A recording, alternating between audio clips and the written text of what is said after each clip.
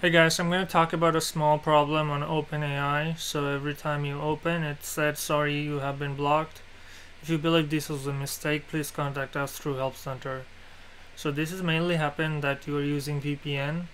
So for the VPN user this has happened. So as soon as you stop using the VPN, it suddenly work like magic. But if it still doesn't work, you're gonna do two things. First is run ChatGPT as incognito mode on Google Chrome.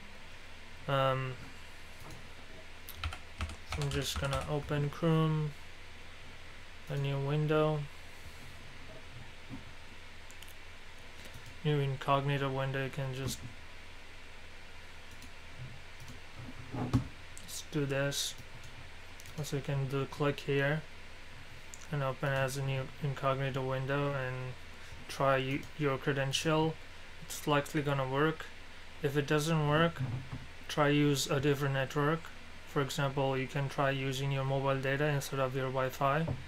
So they do you'll have a different IP address.